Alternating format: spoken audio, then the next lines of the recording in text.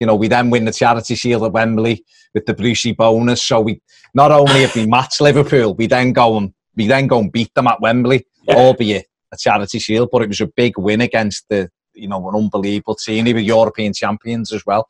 So that was another little box tick. It was another little affirmation. And I remember hearing, it might have been Mark Lawrence. It might have been. I mean, it's hard for me to say Lawrenson because he doesn't ever say anything good about Everton.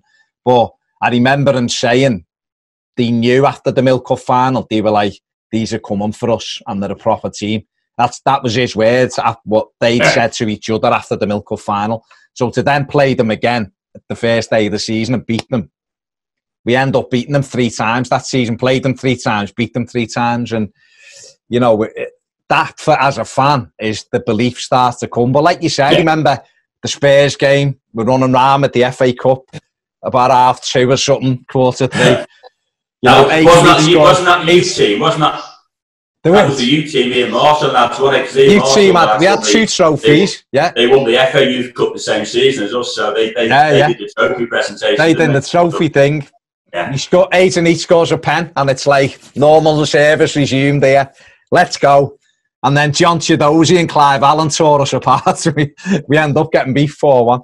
But I mean, I remember it very well, mate. I'm thinking, oh no, here we go again. Here we go, yeah. But I mean, we went obviously the first 2 games. We then go and wear this beautiful kit here at Chelsea on a Friday night. Kevin Richardson, and we win the game 1-0, which was live on the BBC. It was a massive win for us. But you know, ticking along, you score your first goal of the season against Southampton at home in a 2-2 and then score 3 games on the run, showing your prowess in front of goal. But I want to talk to you just very quickly about the European Cup Winners' Cup and UCD, which was, when we got them, it was at 8-0 away, 9-0 at home, yes please, and we drew 0-0 away. I mean, what was that like, going and playing in Dublin? I remember going to Dublin and staying at the airport in a hotel, and then in those days there was always a police escort from the hotel to the ground. Excuse me. And we need 45 minutes to get to the ground or something. So these 4 or 5 outriders come. We get on the team bus at some silly time because Howard didn't like getting there too early. He didn't like people hanging around the ground. He wants us to be there no more than an hour and 15, hour and 10 minutes before kickoff. In those days, it was 7:30 kickoff. So I think we're on the bus at 5:30. You know, so off we go. And these outriders stopped everything on the roads. We were going through red lights at 90 miles an hour because there was an Irish driver in an Irish coat. We were going like a lunatic. And then they got the ground in about 15 minutes. So we had that long around the ground to wait to get ready. And we're walking on, I think it was Tolka Park, I remember it was Tolka Park or not now, and we're walking around and we're looking at them, and we were confident. And to be honest, we did play well against them. We just couldn't put the ball in the back of the net. We had chance after chance and couldn't score. So you're all thinking, oh, here we go again. No, how could we not score against a team of part-timers? But you've seen how hard it is sometimes in the FA Cup when a non-league time team play a top side. Look at Coventry 2 years after winning the FA Cup, losing Sutton United. It happens. But in the second game, again, we had chance. We just couldn't score. We got one. And I'm not sure the other day hit the post or never made a save in the late on. Seconds, yeah. And we're going, we could have been out. It could have been a totally different season if that ball had ended up in the back of our net. But we didn't play badly. We just couldn't score. And then we scraped through. You're waiting for the draw. You're all thinking, oh, let's have one of the bigger teams. But no, you don't want the bigger teams on the way through in there. I think it was it Bratislava the next game? I think it was in the Czechoslovakia. I think Bray scores away in Bratislava. I think was it 3? I think we got a Goodison Park. On 3, and then we're through. And then Sittard, Andy Gray's great set of hat trick against Sittard, and we went away, and then we're semi-final. And you're thinking, who are you going to get? Pause for the semi. Pause for that, because we'll go through the season, but that's an unbelievable game. So I want to talk about. I mean, the 2 things I remember from UCD was we had to wear our away kit at home in the second leg. But that was the rule. I think that was the UEFA rule at the time. The visiting team wore their home kits. The home team had to change to their away kit. That was the UEFA rule at the time, yeah. Mad. So we had that on. Sharp scored after 10 minutes and then we just couldn't score. And then they got a free kick. I remember they got a free kick. It must have been the last kick of the game. And I remember just sitting there thinking, this drops in, that's it, we're out. And Nev made a brilliant save and it was berserk. But, I mean, I remember we lost it. After that, we went to Arsenal, got beat 1-0 at Arsenal. Charlie Nicholas scored a penalty. But then we won 10 games on the run, which was just showing you that this team was starting. There was 10 consecutive games. I mean, within that was the 1-0 at Anfield, which you talked about, which, as an Evertonian, was just incredible. 14 years since we beat them there. To score the goal we did was incredible. But we were brilliant as well. It was just a brilliant performance, and then that week we won in Czechoslovakia, like you say. Brace header after 4 minutes at Bratislava. Then on the Saturday we beat United 5-0. Yeah, one of the best games we've been involved in. That was a superb performance for everybody. One of the best performances I've ever seen from Everton, because it should have been 10. It was 5. They were a good side, by the way, and we absolutely blitzed them from start. I mean, the only surprise is that you never scored. We scored 5 goals and you didn't get one of them. That was the only surprise. I've got to share them around, Baz, haven't I? Yeah, yeah. And then we go to United 4 days later and beat them in the League Cup 2-1 as well, which, you know, that's you winning at Old Trafford the year before, going to Old Trafford and winning again. You know, and beat Bratislava. And the first game we lost after the 10 straight wins was Grimsby at home in the Cup. And we had about, that day as well. We had about 40 attempts at goal. They only had one chance. Paul Wilkinson, 90th minute. Scored late on, didn't he? Yeah. And then we signed him on the back of that. But I remember that was a horrible, wet, stinking night as well. And we just couldn't score. It's not as if we didn't create chances. If you play well and don't create chances, but we played well and we just couldn't score. You know, but saying that's maybe getting out the Milk Cup helped us. We didn't want that too many competitions that year, did we? No, we didn't want to win everything. But we then put a decent little run together. Then we lost at home to Chelsea 4-3 on the 22nd of December. I was pants that day. I was awful. Well, Gordon Davis got a hat-trick, didn't he? Yeah, I was pants. I was rubbish. Okay. Well, I'm going to call you out for it. I'm just saying we lost. I'm telling you, mate, I was crap that day, I tell you. Well, you know what? I'm surprised we didn't get dropped. 4 days later, it's a good job he didn't, because we went to Sunderland and won 2-1 and you got both of them on Boxing Day. Yeah. But that started there was, after that, you scored them goals. There was 9 straight wins on the run. Right? After the Chelsea game. Yeah. But we went 28 games unbeaten from Chelsea till we lost to Nottingham Forest on the 11th of May. Brilliant. You don't realise how easy it is to get into these runs, you know. We just moved. We just moved. We had lots of videos out recently because of the Howard's Way film, and some of the football we played. I didn't realise how much good football we played until you actually sit back and watch. As a player, you know you're playing good football, and you can watch as a fan. But in those days, there wasn't a great deal of TV football around, so we've not seen a great deal of our games, but some of the football we played, when you look at the videos, it was brilliant. You talk about pressing. We pressed high up. We had a high line. We had energy. We had pace. You know, we played some really, really good stuff. And I didn't realise until I see a lot of these videos recently of how good we actually played. But when you say 28 games undefeated from the 19th of December, sometime it is, it was just an amazing time to be around. We grew as a team. We grew as a group of players. We grew as a club, and as fans, you grew as well with us. Unbelievable. 28 games. I mean, now, I've said this to other players who spoke to. We go 3 games now with unbeaten. I'm dancing in the streets. So 28 games and 10 wins on the run, then a draw, then 9 wins on the run. I mean, I'm obviously, you know, I'm so, when I go back over it, it brings it all back, and you just think I was so lucky to witness this team, because it was incredible. I mean, you come up with a massive goal against Ipswich at home at the street end in the Cup to keep us in that, you know, after Sheeds' 2 free kicks and they take it again. And that was a mistake for one of their goals as well. And the rushed over, never let ball through his legs. One of their goals, and it was Kevin Wilson. Got to think it was. Yeah, Kevin Wilson. That was my first goal at the street end. All my other goals have come at the far end, and everyone says, "What's your most important goal?" And you're going to bring it up in a minute, but without that equaliser in the last minutes of against Ipswich, there's no semi-final. So for me, my most important goal is the Ipswich game, the equaliser. Because if I don't get that, we're out the cup, and there's no semi-final where I get all the praise and all the adulation for the goal I scored. But that semi-final, that equaliser against Ipswich, there isn't a semi-final. There's no replay. We're out the cup. That was another day, though. Yeah, Reedy plays the ball into Pat Van der Now, who's on the right-hand side. What's he doing up there, Pat? What are you doing? You should be back there defending.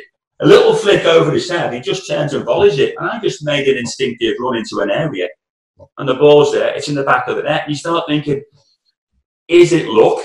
Or is it that never say die attitude that we had? What's one thing we had? We were never, ever defeated.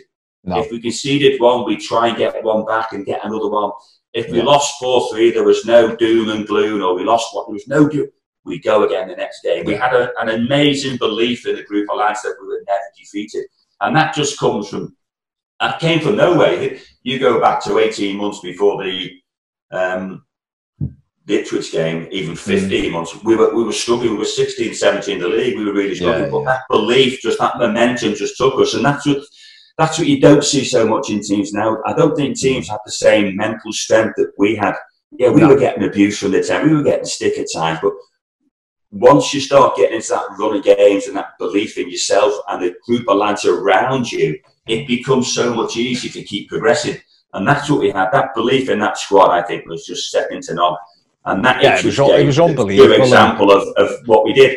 Pat shouldn't have been there, but he was. I probably shouldn't have been where I was, but I was. We're still in the cup. The rest is history. Yeah, I mean, massively. Again, and we played well that day, and you know, you come up with the late goal. We then win it with Sharpie. And then Bayern Munich away, you know, there's 67,000 Olympic Stadium, and they were an unbelievable side as well. And go out there and draw 0-0, which is a brilliant result, really. And a couple of players I spoke to said we were a bit disappointed after that because we felt we had a chance to win it over there. But I mean, as a fan, 0-0, let's get them back to Goodison and see what we can do, and that's how it played out, wasn't it?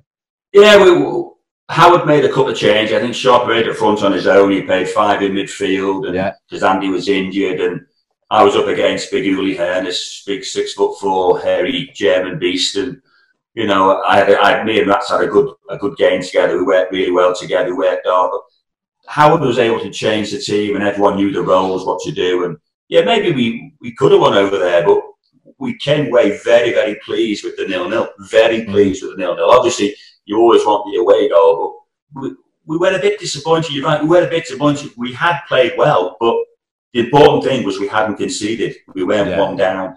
And we came back the following week to a monumental occasion in the club's history. The lads will always say that the return leg against Bayern, it's the one game they'll take to the grave with them. Purely because I've never been involved in an atmosphere like that in any stadium I've played a game of football. And that includes going to Wembley, includes going to Rotterdam for the final. The build-up to the game, getting to the ground was just, there was thousands of people outside Goodison Park. And it felt like there was 150,000 people around the ground when we got to the game, because we had to leave early from the hotel and we came down the back of the street end in the coach, and we were literally like, Jimmy Martin must have had like Moses parting the waves as he's driving down. The people getting squashed against the walls. It was 10 deep either side, and they're all singing and chanting, just like it was at Wembley for the FA Cup final less than a year before that. The excitement, the belief, the fans, and then we came out for the game, and the roar was just immense. It was brilliant. And again, we didn't play badly in the first half, but we come in and they scored the goal, and someone's got the volume button and gone, Nick, and just turned the volume down. It was, whoa, what's happened silence, here? What's happened here? It was complete and utter silence. And we came in at half time, and I said, look, boys, you're the better team. You're playing some great football. just keep doing what you're doing. Get the ball in the box and the street end will suck it in for you. Lucky for us, Gary throws a long ball in. I think Andy might have just rearranged Argentola's nose a little bit. And Sharpie scores and we're back in the game. And then another free kick. And it's Sharpie's turn this time to rearrange Argentola's nose. So he went that way with Andy Gray and came back that way with Sharpie. And Andy puts his 2-1 up. But the roar when that first goal went in was just... But I say about... There's something up in the ground in the lounge, which is the 85 at Goodison Park. And when I came out the second half, the roar made the back of my neck stand up. It was incredible. So that made me, for that, it must have made the Bayern Munich players feel a bit intimidated because the roar was immense. You know, they only had about 200 fans there, I think, the Germans. There wasn't them there. But the Everton fans just roared us onto the pitch for the second. We came out second half and we knew that they were with us. You know, and the goal gets them going again. And the second goal, we're on a high. And, you know, I remember the third goal going in and Trevor Whelan away. And then the Rotterdam song came out, you know, and there was then the carnage started. I need tickets. Oh, no, here we go again. You need tickets, shirts, this. And, you know, to think that 15, 16 months earlier, we were 16th to the table, we'd been booed off at Goodison Park. If you'd have said in 16 months we'd have gone from where we were to what we just achieved, the first ever Everton side to reach a European final, it is literally pinch me stuff, mind blowing that this can happen to a club. But it does, if you get a group of players that believe in each other and work with each other and believe in the manager, these things happen. But it doesn't come overnight. It comes with hard work and dedication and a little bit of punishment, a little bit of dips before the peaks. And we proved that we had 1 or 2 dips, but when we got to the peaks were just phenomenal.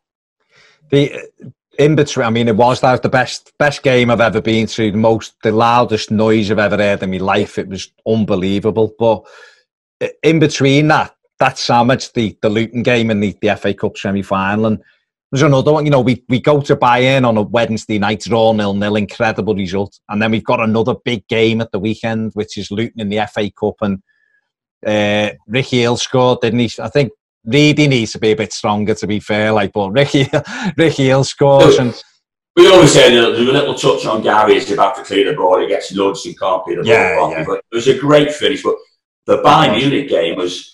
We went. It was the only time in European football we stayed over after the game. We always flew straight back. Right. As Neville says about sticking out and half in the wardrobe, and he came back drunk after the night out in Munich. It was a good night out. So maybe we had a few too many of the beer killers in Munich on the Wednesday night, but we turned up on the Saturday and we didn't get going. Luton were up for it. Fans were up for it. Although we said we weren't up for it, we weren't allowed to, because I think they played very well early on. They put us on the back foot. They attacked us. They put us under pressure. And how at half time, come on, boys, we're better than this. We can do it. Keep going. We keep pushing and we keep pushing, and we're not quite getting there. The fans are still with us. Luton fans are waving the straw voters. Think we're all going to Wembley. And with about 10 minutes to go, I look over and Howard goes, "Up you go, son." And if you look at it, I'm up front for the last 10 minutes of the game. Yeah. Normal time, because Howard sends me up front. And we win the free kick, don't you? Well, there was a little nudge of me back. I made a bit more of it. No, it was a foul. No, it was you. Yeah, but with a free kick. Yeah. And Rats just hammers it forward. I go for the ball. I've got Mick Harper. I think it's Steve Foster coming through. But yeah, I do get nudged in the back, and I go over. He gives the free kick. You know, I'm up there. And you know, this divide in the old Holt end. It's this side is orange and this side is blue, and this side all the way around us was blue, apart from that little section of orange. And we're all going to Wembley. And I think Sheeds, whether you admit it or not, I don't think he struck it particularly well. And after the 7th round, he went in the corner. And it was absolutely... We always say that Leslie went down like the Tour de France. He went down in stage 1, stage 2, stage 3. So Leslie he couldn't get down there. And it's in the corner. And there's, minutes left of the game? Yeah, 3 minutes. And you look at the ground, it literally erupted with virtually 3/4, if not more, of the ground. Erupted in royal blue. You know, players fans on the pitch. Yeah, we were in. but we've still not finished. We've still not. No. But by this stage, I've got my nose broken. I've got the big black eye. I've been my knees throbbing like mad. I've been walking the knee a couple of times. So coming in those days, you're only allowed to talk to your manager straight after the final whistle. There was no half time or extra time. So that's right. Yeah. Howard kept saying, "Come on, boys, we'll do this. Come." And those days, remember, there was one. I think there was one sub in those days. I remember right, we've got second half, first half extra time, it's nip and tuck. And then at half time of extra time, they took off McPartland. I think they were going to say, we'll take him to a second game, they will take him to a replay. Yeah. And I looked over, and number 9. Oh, thank you, Lord, they're taking McPartland off. Because he battered me. He absolutely mullered me all over the park. Elbows, feet, digs, everything. I was black and blue all over. But in that second half, I think they put another defender in midfield to try and tighten it up a little bit. We were getting stronger and stronger and stronger as the game went on. That's why I say extra time never phased us, because we could raise it and go again. Some teams can't do extra time because they're burnt out after 90 minutes. We kept going and going and going. And again, we get that opportunity, and Sheeds gets the free kick, and again, Gary Stevens says, "Go on, son, go and get one of your goals with your lad." And I'm, "Okay, Gaz, my nose over here, and I'm hobbling up the field like this." And Sheeds puts a perfect ball in. Sheeds will always say that, and I always say the same, it's not about the goal scorer, it's about the ball in. And Kevin Sheedy and Trevor Stevens very rarely hit the first man. They always put the ball in an area. And that area was occupied by me, Andy, Sharpie, or Inchy, or Teddy, whoever was playing at the time. We didn't look for the ball found us, because we made the runs and the ball was put in the right area. And the ball was just in an absolute perfect spot, and I've got up there above me, a little nudge in Steve Foster, a little Ricky, and I've got it down, and then I just remember seeing Pandemic. I went like a madman. I just put my arm in and set off. But what will you do? You just scored the winning goal in the semi-final. What do? You don't stand there going, what should I do now? My celebrations were never planned. None of our celebrations were planned. None of these plans you see now where they do the ducks and all this sort of stuff. Yeah. It was just, and I just set off. I remember Andy Gray catching me. Literally, both feet came off the ground as he grabbed my neck. I went up and came back down on my feet. Then I got mobbed by Andy and mobbed by players, mobbed by fans. It was just absolute carnage. And I look back and go, yeah, I got the winning goal, but I wish I was one of those fans on the pitch celebrating with him, because as a fan, I've said this to many people, as an Everton fan, I haven't seen Everton lift a trophy in my life. I was only 6 in 69, 70 when we won the league. In 95, I had a knee operation, was doing an FA coaching badge, so I didn't go to Wembley in 95. So in my Everton career of 40-odd years, whether it is 50 years, it's probably 55 years, the baby when I was born, 55 years, I've never seen Everton lift a trophy. So all my mates have been to Wembley and Rotterdam and been on the pitch at Villa Park. Being a player is different to being a fan. I want to be a fan. I want to go and jump at the Trafalgar Square fountain when we won the FA Cup. I want to go and do the daft things my mates have done. And I try and twist it and say, but you've won it. I said, that's not the point. Yeah, I've won it, but I want to be a fan and see my team win it. You know, I went to Wembley for the Chelsea final, full of it, and we scored after 25 seconds. I wanted the game. That was over the game. Finish the game like we won it. Stop it now. Louis scored the winner. Stop it. We go and lose the game, and I've got that feeling of disappointment that I've not seen my team win a trophy. My dying wish is to be in the stands. Well, it's got to be stands. I wish it was terraces. With me mates, celebrating an Everton victory, whether it be a league title or an FA Cup or a Carabao, wherever it's called now. I want to be in the stands when we win a trophy again, and that will be my life fulfilled. I've done it as a player. Let's do it as a fan now. Please, that's all I want now. God. Please, God. Oh, please. I mean, desperate for it now. Well, what an unbelievable thing to have, though. I know what you've said, your piece, and it's brilliant. And I've heard you say that to me before, and it's like that's mad. But I understand, I get it. But what a thing to have to score the winner in an FA Cup semi-final when the FA Cup was still magical, when it was at Villa Park, when it wasn't at Wembley. And I mean, I guess the only blemish is the fact we didn't then go on and win it, which, ironically, I watched a bit of it last night. But we'll come on to the cup final very quickly in a minute. The European Cup winners, we obviously go on. We're brilliant. That's out the way now. We're in 2 cup finals there to the side. we've got to just see this league title home now. And it's what we did. We won games. We went and wore that kit at Sheffield Wednesday, which was a huge victory. Andy Gray with a bobbler, past Martin Hodge, and then Never makes for me, Never makes his best ever save, the one from Varane. I always say that's far better than the one against Mark at Tottenham. I think it was he just got in front of me and just flipped it, and Neville made a fantastic save. That was unbelievable save. And then we have QPR on the Monday, and the man for the important goal pops up again with a brilliant volley at the park end again. I'm just pleased it wasn't Juba's goals panel. I wouldn't have got that one, would I?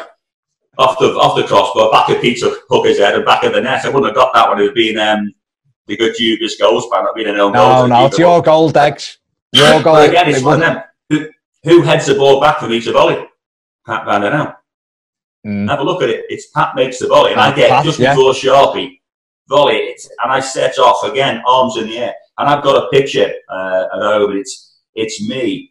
I've turned and I'm facing the street end. I got my arms up. Andy Gray's running towards me. Peter Reid's about 8 foot up in the air. Didn't really jump that high, but the street end's in full view, and it's just madness in the street end. It's one of my favourite pictures. It's a brilliant photo I've got. I've not got many for me time, but I've got a montage of about 4 goals. It goes from the volley, hit the keeper, me running away, turning around. But that one picture of me celebrating as Andy Gray comes to me and Reid is there. For me, I love the photo because it just shows the street end in full view. And so 1 up, and then Sharpie gets the late one, and then we're champions with 5 games left. The biggest disappointment is we had 6 games to win the league. We needed 3 points to win, or 2 points to win it. But Bank Holiday Monday, there's 50,000 plus in Goodison Park, and the Football League don't even consider bringing the trophy up to do the presentation. It should have been done straight after the game. The presentation should have been done at Goodison Park when it was full house, because they knew we'd won it by a distance. We weren't going to lose the league. So why didn't they bring the trophy up on the Monday so we could celebrate on Monday afternoon with 52,000 people in the ground? Because on Wednesday night when we got the trophy, there was only 32,000 in the ground. There was a £20,000 disparity. But I just think the Football League should have brought the trophy up, so we could have got it straight after the game. That would have really, really topped that day off for me. I mean, he brought it up for the West Ham game, wasn't it? That was the game we paraded round in, wasn't it? We beat West Ham 3-0. I remember Ian Atkins scoring in that one. That was when they gave us the league. He didn't he? I got 2. Get your facts right. Come on, have a look. Did he flip it up? Hang on. He scored against West. He scored against West Brom after the FA Cup semi-final game. Oh yeah, we beat them. Was that 4-1? Yeah. Sorry. Yeah. I'm just trying to keep it going. It's good that you're, you know what's good? That you're correcting me. I just remember him hooking one in at the end. The thing is, though, as we said, the problem is the FA Premier League now, the presentation says trophy celebration, they're so staged. Bring the big stage out, or firework, blah, blah. Football League an ideal chance to let the Everton fans celebrate straight after winning the title. Yeah. We'd won it with 5 games to spare. We were 10 or 12 points clear, whatever it was, I can't remember now. And why they never brought the trophy upon that Bank Holiday Monday, I really don't know. That's the one disappointment from that season. We should have celebrated on the day with the trophy. And as Andy Gray says, that's not a trophy. I want the proper one. He was so, when he saw that little goal through the ball, he was so disappointed. The silver the original Football League trophy is a stunning trophy. We got that 2 years later. But I just wish the Football League had done the right thing and brought it up that day, because even if I didn't win it that day, we could have won it on a Wednesday anyway. It would have been nice to have got it with 50,000 people plus in the ground and celebrated properly, instead of doing it 2 days later before the game and then having to play the game. But they couldn't take it away from us, mate. We won it. Nope. We won it by 13 points in the end, which was incredible. I mean, moving on to obviously the 2 cup finals, but Rotterdam, it was just, you said it before, the Bayern Munich game was really was the game that, you know, they were the best team who we faced. They were a brilliant side and we beat them. And no disrespect to Rapid Vienna, but they just weren't on our level. And when, I think you mentioned it before, when you look back and see some of the football that we played, was just unbelievable. And the section of football in this game, there was, about 100 passes in one that led to a corner. It was just incredible football, and we went out and blitzed them that night, didn't we? We did. Some of the lads had been to watch the semi-final game at played at Old Trafford, didn't they? They came back to replay because some bottle throwing incident against Celtic. Yeah. And Howard had been to watch them, and they all came back saying they're nowhere near good enough. They're not nowhere near on our level. That half the team that Bayern Munich were. So we went into the game full of confidence and belief that we could actually go and win the game. Again, the build-up again is totally different. Howard, again, didn't change his routine. Out there the day before the game, night in a hotel, leisurely day the following day. If you wanted to train, you could. If you want to go for a walk, you could. You can go to the ground if you wanted to. Did they put the kids out early? But the thing I remember is it's the first time in our European trip that we were advised you can't have too much coffee or tea or Coca-Cola with your meal because of the caffeine in it. That's the first time I realised that they might be a bit stricter with the dope testing because caffeine is classed as a stimulant nowadays. But the game was 0-0 half time, and we came in at half time. We controlled the game, and I got a bollocking off Howard Kendall at half time, and the debate sort of went, "Why were you offside for that free kick?" I wasn't, Gaffer. Yep. And it's one of the few times after the game when he saw the goal, I actually got an apology off him. He says, "You're right, you weren't offside." I was 2 yards onside when she plays the ball, headed back across. Andy Gray scores. We're going at 1-0 half time, but disallowed by the typical line who just sees the player when they head the ball, not the run they've made. Yeah. And we go in at 0-0, but the second half, again, total control of the game. Great bit of work by Sharpie to win the ball back. Great finish by Andy. Trevor Stephen gets the nick at the far post and make it 2-0. They scored a possible offside goal, very close. I think nowadays with VAR, might well have been ruled out. And then what do we go and do? Go on, Sheets, go and finish it off for us. And we win 3-1. And again, you look at the presentation ceremony, it's the one thing that when we won the league at Goodison Park against QPR, and then we won the charity Cup, there was too many people around us as we're going around the pitch. There's too many media, too many people in the way. I would just wish they just start off and let us celebrate the fans. There was too many people around us, and that's one of the frustrating things. And the way we got the trophy, nowadays that wouldn't be allowed. It's health and safety risk the way we got the trophy. But that's very rickety set of stairs over a moat. It's totally different now. But the occasion was brilliant. I look back with great memories, and you look at the ground. It was a ramshackle, falling apart ground, but one end was just in total raptures for the whole of the game. Yeah. They had their fireworks and the flares and everything else, but we had the songs, we had the noise. The atmosphere in that game was not on a par with Bayern Munich, because we were at Goodison Park. It was a nice tight ground with a roof over. It's a bit more open, a bit bigger, but the atmosphere was absolutely superb. And you don't realise, you talk to people who actually went, what they went through to get there. What they did to get there, what they did before the game, playing football with police in the streets and so on, talking to rapid Vienna fans, mixing.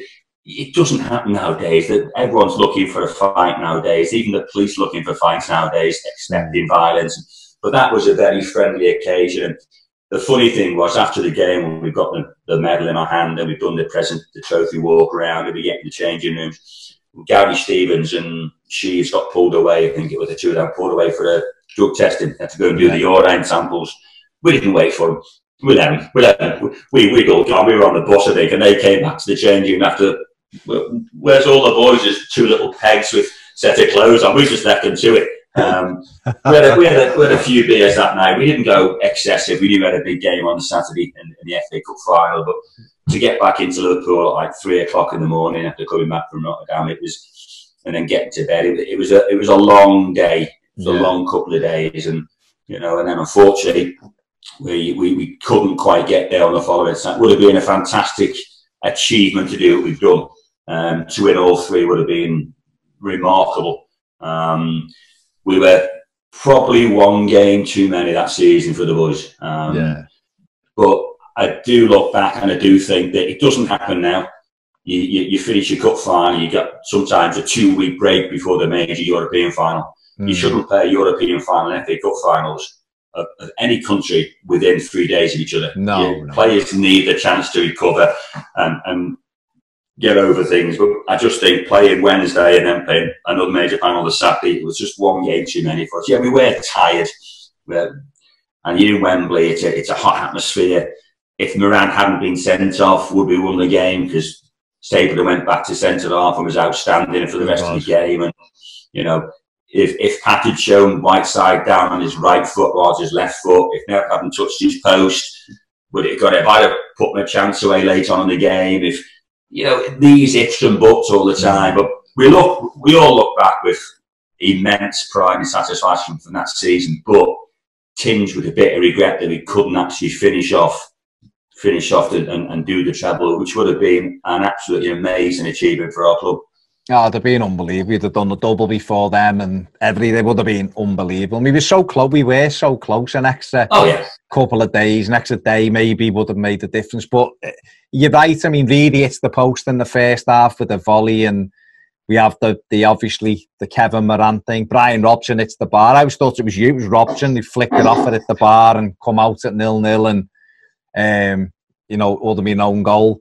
And then when Reed's run through, Moran catches him. If he releases that a second early, we've got 3-on-1 because he nicks the ball brilliantly with 3-on-1 with Sharp, great running through on Gary Bailey. But obviously Moran takes on. It is ifs and buts. It's a brilliant goal, but we have our chances. Andy Graham is a chance.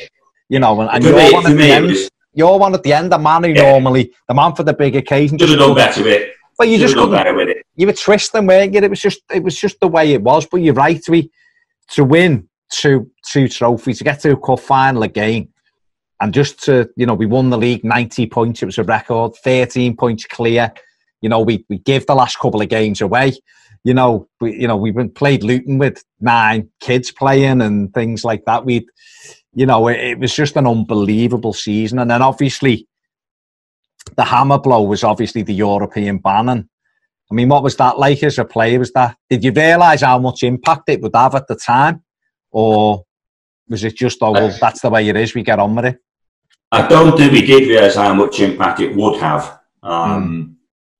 It certainly affected Everton more than any other team, any other club from the ban. Yeah. Because remember, teams like Wimbledon, Coventry, Luton, all won major competitions and couldn't go and play in Europe. But at the time, we were probably one of the 2 best teams in European football. My biggest disappointment is I'd never got the chance to play in the European Cup, or what they call the Champions League. From 85 to 1990, I won it twice and was runner-up twice, once with Everton, once with Villa, and I never once played a European Cup. And now you finish 4th and you play in the Champions League. For me, it's a money game now. It's about making money. But as a player in the 80s, to have that taken away from you, to play in European football, to play in the pinnacle of European football in the European Cup as it was there, when it was a home and away knockout league, not a league. You know, I think we'd have been superb that season. I think we could well have gone on to. You can't say you'd have won it. People say you would have. We don't know. Depends who you get in the draw, whether it's home or away first leg. But we were full of confidence, and it's disappointing that we lost our chance. But I look at other teams who had the opportunity as well. You know, I always said that people should not go to a football match and lose their lives. It could have been my mates in Rotterdam that had the same thing, because the stadiums at the time were substandard to what they needed. They were substandard for hosting this type of finals they were hosting. But you should never go to a football match and lose your life, full stop. No. But the ban certainly affected the football club, not just the team, but the club. The club started to break. The players started to break up because other players had an opportunity to go away to different teams to play European football. Like Gary and Trevor going to Rangers, and then Howard decides, I want to have a go at European football at Bilbao. So Colin comes in, and Colin wants to be Colin Harvey, Evans manager, not Colin Harvey managing Howard Kendall's team. So Colin Hart started to make a few changes into the side. So for 2 years after the ban, it was good. You know, we should have done more in 86. We were so close again, and then we won the league again in 87. And Howard goes, and you can see the breakup happening. But I think as a club, we didn't do enough to keep our players at the club. Those over the road kept buying the best players they could to improve the squad. I'm not being disrespectful to Neil McDonald and Mick Milligan, but when you get a bit of Gary Stevens and Peter Reid, for me, they're not life-like replacements. No. And we didn't do the right thing. We needed to invest in better players that we signed. We need to stand and say, we are keeping pushing for these league titles. When they kept back and joke, we're going for a European trophy. Maybe you could have said, because you won the Cup in '85, you're automatically back in Europe when the ban comes in. You don't know, but I just think we needed to keep investing in the playing staff, and I think the players that came in didn't replace or weren't as good as the players who were leaving. And the other side of the park did that. They brought in the oldies, brought back Rush, brought in Barnes, brought in Houghton, brought in Beardsley, and we didn't. I'm not having a go at the players we brought in, but but it was substandard what the players were going for me. It's levels, isn't it? I mean, one player we did do in that summer of '85, he brought Gary Lineker in, and obviously he was very good for us for 12 months, wasn't he? 40 goals, incredible amounts, and won the Charity Shield as well. And he scored at Leicester and then missed 3 games and then come back. And then one thing I'd totally forgotten as time goes on, but you played against Luton at home, and then you missed 38 matches with injury. So what happened? What was the injury? I played it. When was the QPR game prior to Luton? Was that the week before? The week before, yeah. Well, I played at QPR, and it was on the AstroTurf, and the cartilage had come out of my knee. It come loose and detached. So I had it sort of pushed back in, carried on the game. Went through a week of treatment, went to see the surgeon on the Friday, and he said, that we need to go in there and have a look at that. I think the cartilage needs coming out. So went to the physio with Clint and the doctors, to the surgeon, came back to Belfield, and I was struggling. I really was struggling. My knee was giving me a lot of pain at the time. And basically the conversation, can he play tomorrow? Well, he's having an operation on Monday. Well, can he play tomorrow? That was basically the gist of the conversation. So I shouldn't have played on the Saturday because I was going in Monday morning for an operation to tidy my cartilage up. So I remember playing on the Saturday and being in complete agony for 24 hours afterwards. I really was in pain. And I went in Monday for the operation, expecting to have a simple arthroscope. They ended up giving me a 3-inch cut through my knee to get the cartilage out. It was so badly damaged. So maybe I haven't played. The recovery might have been a bit quicker, but the recovery was on track.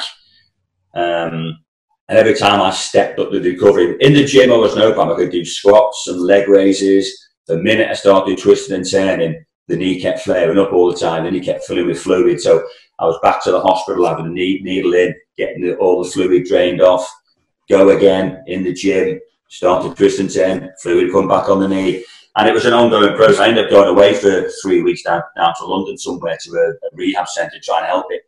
I ended up living on ibuprofen, stroke, Nurofen, whatever it was at the time, just to stop the swelling all the time. And it took me a long time to get back. And it was about 3 or 4 months before I got back into the side. But I had no problems once I got back into the side. It was all right. But that initial 4 months, if I'd said after QPR, right, get him straight in, get the cartilage ripped out. But I think playing that game against Luton was the one that really affected it. I think that probably did me more damage long term than it did than I realised. But I came back and I felt great when I came back. I got back in, did really well. But I actually remember coming back. If I think I remember right, if you got your fixture list there, it was Chelsea at home on a Sunday. Yeah. And one of my best mates was a Chelsea fan. So we came up on the night before, I had some friends round, and I had no idea how it would give me no inclination at all that I was going to be involved in the game. So we started having a party till 3 o'clock in the morning.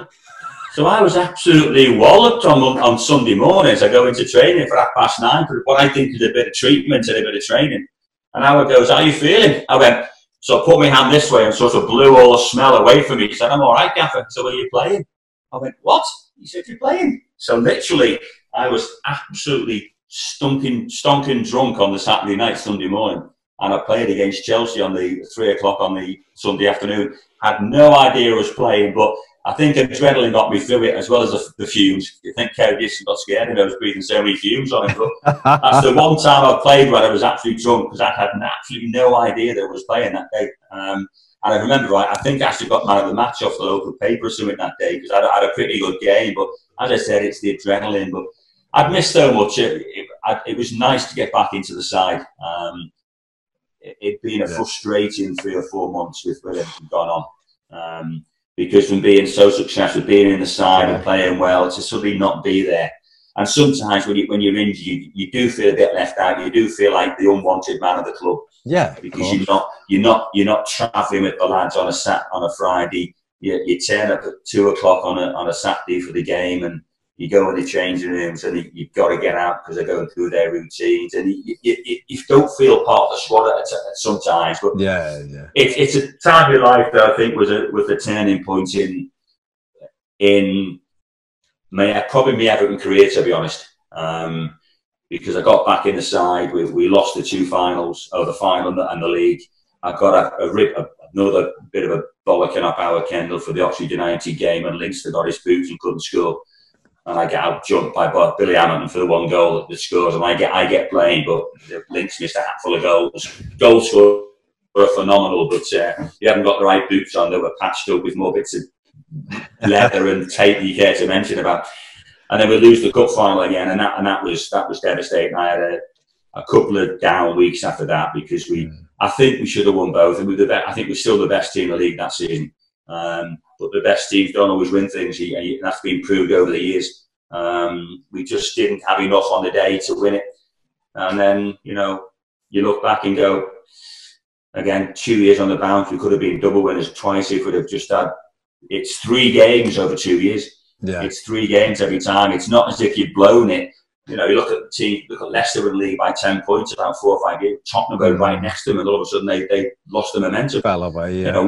Liverpool that year won 11 of the last 12 games. So did we lose it or did they win it? What's really I mean, first of all, 38 games, I couldn't believe you missed that many. In all competitions, that is, obviously. Yeah. We got to the cup final again, great win at Villa Park, Chef Wed. But the 2 games, everyone talks about Oxford, and I brought this up with Aidan Heath, I brought it up with Brace when we done him. We had 2 away games. Forest on the Saturday and Oxford on the Wednesday or Tuesday, and we drew 0-0 at Forest. And if we'd have won that, which I remember rightly we should have won on the Saturday, no one would have spoke about Oxford. And it was 2 away games, we didn't score in either, which was totally unlike us, because we scored goals for fun that season. To not score in either of those games ultimately cost us the championship. We proved that on the Saturday. We beat YouScore and Lineker get to hat-trick. We beat Southampton 6-1, but, obviously Liverpool won down at Chelsea, didn't they? And then, it's fine margins, Baz. It is. Very fine margins in the game. And, Links always says he didn't have his favourite boots. By all accounts, they're in the bottom of the box, but he couldn't find them. And he can't wear any of the boots apart from his favourite ones. And, are we looking for excuses? I don't know, but we were so close again. And it's disappointing when you look back and you think, 2 years on the bounce, 3 games, 2 in Wembley, 1 in a league, and we could have been sitting here talking about Everton being double champions.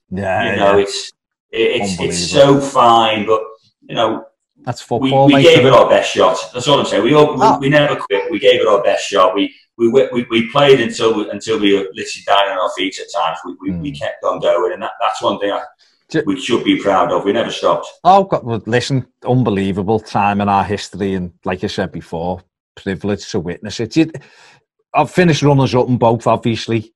You made, you got into the team 83, 84, 47 appearances, 3 goals. 84, 85, 58 games, 14 goals. And then that season, 85, 86, 19 appearances, 4 goals. The drop-off. Do you think because of that injury, that was one of the reasons why Howard went and bought Dave Watson? Yes and no. It came out in Simon Hart's book. Here we go. Yeah. I'm an epileptic. I've had 2 grand mal in my career, in my life, and one of them was in the summer of '86. Whether that played a part in the decision of Howard to bring Dave Watson in, I also got Qatar Rudy Bola pre-season match in the Rotterdam Stadium again. But when Howard was signed, Dave, I was fit. Howard always said I was, but I was fit. I think Howard had a long-term worry about, was my knee strong enough? Was my knee fit enough? Will he have any more of these epileptic fits? I don't know. I've not had a fit since. I went from 86 when we signed Dave to 2000, to just under 99, 2000. Played another 300 or 400 games. So my knee certainly held up. I've not fitted ever since. I look after it. I try not to put to a situation where I might have another fit. So luckily I'm fit free since. But I think that did play a bit of a. Howard did think that maybe it's, you know, I've got nothing against Dave Watson. I've got a lot of time. Like, what a footballer, what a person, what a servant to our football club. Brilliant. But I think both of those things swayed Howard's decision to bring Dave in. But I was fit when Dave was signed. I wasn't in. I was fit when Dave. I was hoping to name on the bench for the Charity Shield, but Howard didn't name. I think he put Ian Morse on the bench, I think, that game. But I was fit, and I was disappointed not to be on the bench. And then I got back in the side because Kevin and Dave didn't have a great start to their partnership. I went and played 3 at the back down at Southampton. And then Dave got injured, and Kevin and I played the next, I think it was 8 or 9 games together. I think it was 1 defeat in that, and we got back to our. And then we were playing Newcastle in the Full Members Cup on the Tuesday, and Howard pulled me and said, "Look, I'm not going to play it on Tuesday. Dave needs a couple of matches, so I'm going to play him on Tuesday in the Full Members Cup. You're back in the team on Saturday." Okay. On Friday afternoon before the Norwich game, I think it was Norwich at home, he called me and said, "I'm not going to play you." And we had a bit of a stinking argument, and I stormed off, and I never went to the training Saturday morning, and I went to the game on the Saturday. Dave got booed by the fans, which I don't agree with. It's not his fault. The manager made the decision. He just paid £1 million for this kid. And really, that was, for me, that was the end of my Everton career. I think end of that season, I ended up being taken around the country as the 13th man of 12 people, or the 14th man of 13 people. We always had 1 or 2 extras, so I'd travel away, night in a hotel, then sit in the stands, then go and get changed, run up and down the pitch to do my fitness wear before I came back. And I was 1 game short of my medal. I had 13 games that season, 86, 87. And last game of the season, Howard put me on the bench against Tottenham. They were going to Wembley on the Saturday against Coventry. Yeah. So they weren't fully interested in getting kicked or injured. They were looking after themselves. With about 20 minutes, half an hour to go, he says, "Go and get where you're going on." So I remember sitting on the bench, warming up, getting back, shin pads on. Right, you're going up front and take an inchie off. Okay. So, "What you doing taking it off? He's a defender, bring your Mountfield on." And there was a fan behind the dugout screaming, and I ran up front. "You're going the wrong way, Mountfield, get to the other end." So I went up front, and I had a blinder. I think I scored the winning goal, hit the crossbar, put a couple of saves off the keeper. And that 1 game, Howard made sure I got my medal. So thanks for that, Gaffer. And then Howard went, and then Colin came in, and Colin tried to set his own style on it. But then in the October-November time of '87, I was captain of their team over at Leeds, and one of our young midfield players tripped. He'd lost his man, and the lad had knocked it too far, and I stepped across and took the ball and passed it to the left back. As all that chipped the fella from behind, who fell on my knee, snapped me medial ligaments. So then I've got another 5 months out because I've got a ligament repair. So my career on the Cotton Derby was, as a manager, was struggling because I literally got injured, got back in the side, and then became the 13th man again. I was getting carted around the country, playing reserve team football on a Wednesday night after being away at QPR on the Tuesday or other way around. So I was getting carted around. I was losing my appetite for the game. I was losing interest in the game. I was getting down and depressed a little bit. end of the season, Colin wanted me to go away on the end of the season tour to Magaluf. I said, Gaffer, I don't feel part of this squad at the moment. I don't want to go. So I didn't go. While I was away, there's been a bit of interest, I believe, from a couple of clubs. And when I came back, Villa put an offer in. Spoke to Colin, went down to Villa, spoke to Graham Taylor, and straight away got a feeling it was the right thing to do. The hardest thing to do was to leave Everton Football Club. It's my club. It's the team I've supported all my life. My club's not the way. It's our club, but it's the team I've supported all my life. Yeah. I just wanted to start playing football again, and leaving was so difficult. But I could see football the following season at Villa, where I didn't see football at Everton. I had 1 year left on my contract. If I'd have stayed, could I have ousted Kevin or Dave Watson? I'll never know. But I didn't see myself at the current situation playing many more games in the Everton first team in my last season at the club. I left purely to play football. I had 3.5 great years at Villa, nearly won the title again in my second season there. Yeah. But that decision to leave Everton was really difficult. But as I said, it was purely done for football. I could have stayed. And sat in the stands, but I didn't want to sit in the stands. I wanted to play first team football. Yeah. And that was a really tough decision to leave the club. I look back and think maybe I should have stayed, give another year under Colin, but I do believe I wouldn't have played many games if I'd have stayed. Yeah, I mean, that's it. Such a sad way to it, because you know, the trophies you'd won. I mean, that season, 86, 87, you played 20 games altogether, 4 goals, and still scored big games. And then you're right, you know, Colin come in and 9 appearances in your final season, and most of them from substitute appearances. What was the last game you played for us? Can you remember? Oh gosh, no, I can't, to be honest, mate. You have to tell me now, won't you? Derby County at the baseball ground, 2nd of May, 1988, 0-0. So another clean sheet. Ankle deep in mud, probably as well. Probably. That'd be dry mud in May, wouldn't it? But no, Derby didn't have dry mud. Derby was always mud. They used to water the pitch very heavily at times. Come on and paint the penalty spots, didn't he? Do you know that you finished your Everton career with a goal every 5.5 matches as a centre-back, league appearances, which is, some strikers would be proud of that. So it's not bad, is it? It's not bad. You know, it was 19 league goals in 100 starts or something. So you know, it's one of them. I didn't set out. See, I'd say to people, I'm always renowned for my goal scoring. I think I wasn't a bad defender at the same time, but no one mentions the defending. They always talk about the goals. So I should have said he's a centre-forward striker or centre-forward defender. I'm not sure, but everyone remembers the goals. But I might think the defending wasn't bad at the same time. Well, your trophies will tell you how good a defender you were, won't they? That's you know, you missed the trick. Maybe you should have said to Colin, "I'll go up front," because obviously you had the knack, didn't you? Wouldn't bother me to up there. I play anywhere to put the blue shirt. I'd even play now up front if I could do. But unfortunately, my body won't let me anymore. No, it happens to us all. It's grim, isn't it? Derek, listen, thank you so much for taking a lot of time out your day today. It's been a brilliant chat, as always. Can't wait till you can come back in when this is all over and you can get back in the studio and we can have a laugh and all that. But thanks so much. Mate.